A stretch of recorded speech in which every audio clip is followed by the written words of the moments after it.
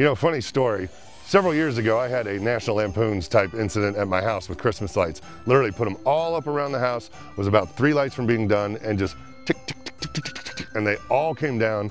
From that day, I swore off Christmas lights, and I would never do them again. But that's where guys like these come in. Deck the Halls Christmas lights. So if you're like me and not a fan of putting on Christmas lights, try these guys. Residential, commercial, industrial, they put them around trees, they put them around landscaping, they'll line your driveway. Whatever you got, these guys do Christmas lights. So if you're like me, not a big fan of it, give them a call. You can check them out, deckthehallschristmaslights.com, or you can go to follow them on Instagram, Deck the Halls Christmas Lights, or give them a shout at the number on the screen, and there you go. So just thought we'd throw this one out there for you since it's about that time of year for putting up Christmas lights. If you got any questions, put them down below, let me know. Thanks for watching. See you on the next one.